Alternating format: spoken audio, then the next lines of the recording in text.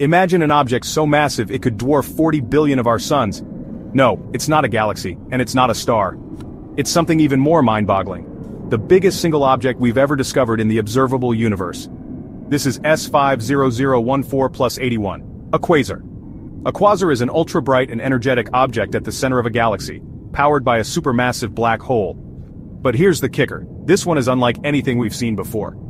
When scientists first discovered S50014+81, they expected to find a typical supermassive black hole, maybe 10 million times the mass of our sun. But they were shocked when they found it weighed in at a mind-blowing 40 billion solar masses. So, what does that mean in real terms? The black hole at the center of this quasar is so massive its Schwarzschild radius, the distance from the center to where not even light can escape, is an incredible 118.35 billion kilometers.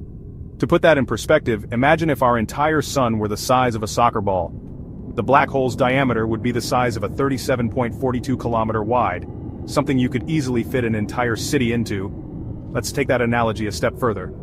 If you shrink our sun down to the size of a soccer ball, this black hole would be so massive, it would stretch 37 kilometers across. That's a black hole so vast, it would make our entire solar system look like a speck of dust in comparison.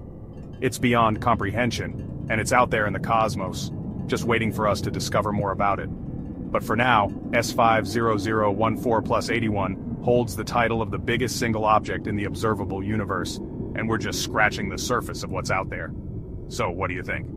Is the universe bigger than we could ever imagine? Comment below with your thoughts, and let us know what other space mysteries you want us to explore. Don't forget to subscribe and hit the bell for more mind-blowing space discoveries. Trust me, you won't want to miss what we have coming next. Thanks for watching, and remember, the universe is full of wonders just waiting for us to uncover them. See you next time!